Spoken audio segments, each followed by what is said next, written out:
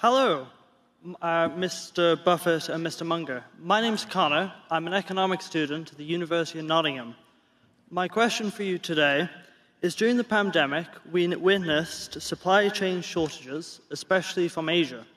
As a result, companies have chosen, with political tensions, to move production away.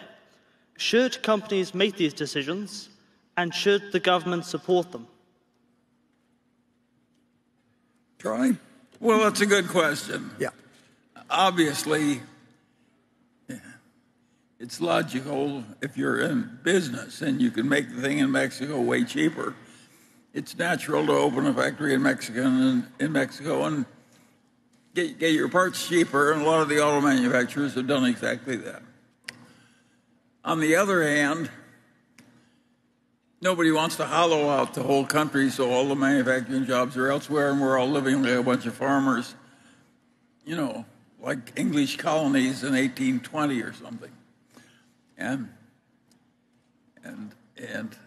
these ideas are, of course, in big tension. We don't have that much foreign production. Right, Warren? Yeah, well, but we've lost, originally Berkshire Hathaway, the textile manufacturer, it lost because the South became feasible versus the North, and of course then eventually the South got expensive compared to China. Sure, and society benefits, and some people get killed in that sort of a situation, and a rich society should take care, one way or another, and of people that worked in our shoe factories, people who worked in our textile companies. I mean, if you worked in our textile operation in 1964 when we took it over, half our workers only spoke Portuguese, and they weren't getting great wages at all, but now you could do it in the South, and we were doomed to go out of business. And it wasn't the fault of the worker in any way, shape, or form. It wasn't our fault. We kept trying to compete. Well, it was TVA had cheap power down there. Sure. And textile is really congealed power. And air conditioning changed everything, because the heat in those damn places were impossible. That's a lot of things.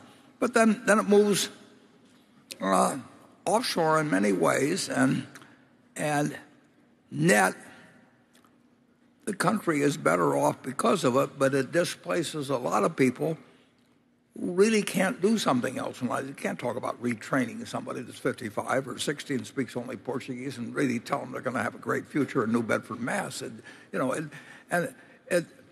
So you don't want to be glib about it. And we can afford to take care of those people. And we've got some systems that work reasonably well, but there's a tension between, what about the person that doesn't do anything and all that kind of stuff. So these are not easy problems to solve, but I would say that by and large, we want the whole world to prosper. We do not want to be we don't want the United States to be a country of extraordinary prosperity and have the rest of the world starving. No, it isn't going to work, and it particularly isn't going to work in a nuclear world. So, and you have your own feelings about it as a humane person, but it doesn't. It is not. It can be done better, and we've got the resources to do it. I mean, the output of this country, what can be done with a lot fewer people and doing more specialized things. And of course, it has been. The work week in the United States, in my lifetime has dropped dramatically. And people still feel busy, and it will be the human lot to say, how can I get all these things done? But my mother didn't drive 3 kids anyplace. I mean, you want to go anyplace, if you were lucky and when you got old enough, you had a bicycle. The world just keeps looking at everything moving up as becoming sort of a base that leaves them somewhat dissatisfied. And with our prosperity, we can do a lot of things we couldn't do in 1930, and including taking care of people that get displaced by the fact that somebody else can do that work and improve their lot in life. And we got to make sure that we have the best system that takes care of the people who get displaced by that. But doing that in a political system we have and everything, we'll make a lot of mistakes along the way, but we got to keep moving in that direction.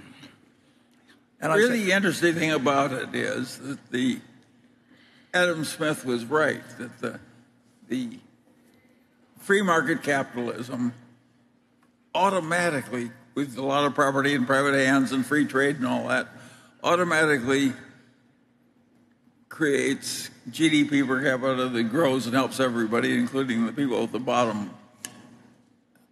Helps everybody a lot.